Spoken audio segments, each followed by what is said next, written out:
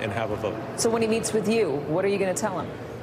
Well, I have three issues that I want to know about. I asked last night, will you unequivocally and publicly state that the election, the 2020 presidential election, was not stolen?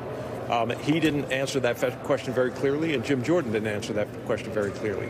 The second issue I have is what is the spending number that we're all going to agree on? It doesn't have to be my number, but I think if we're going to go and move forward with appropriations bills, we need to know what that number is.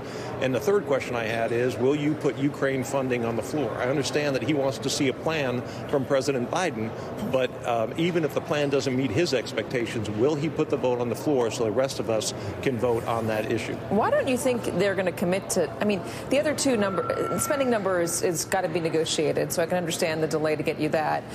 Ukraine funding on the floor, there's obviously so much division. Something as simple as saying the 2020 election wasn't stolen, why don't you think either one of those gentlemen can commit to that?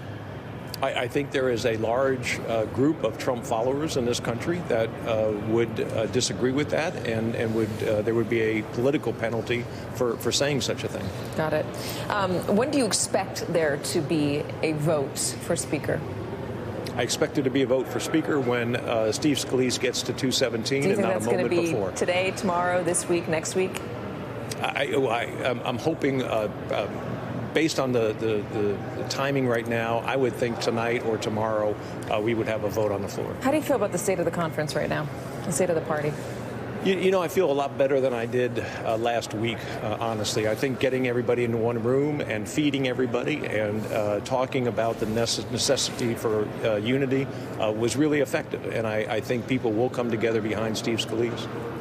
Congressman Ken Buck, thank you very much. And let us remind Steve Scalise as he goes to meet with you. You want to know the 2020 election was not stolen, for him to say it. You want a spending number, and you want a promise to bring Ukraine funding to the floor. Congressman, thank you very much for joining us, as always. Thank you. And coming up.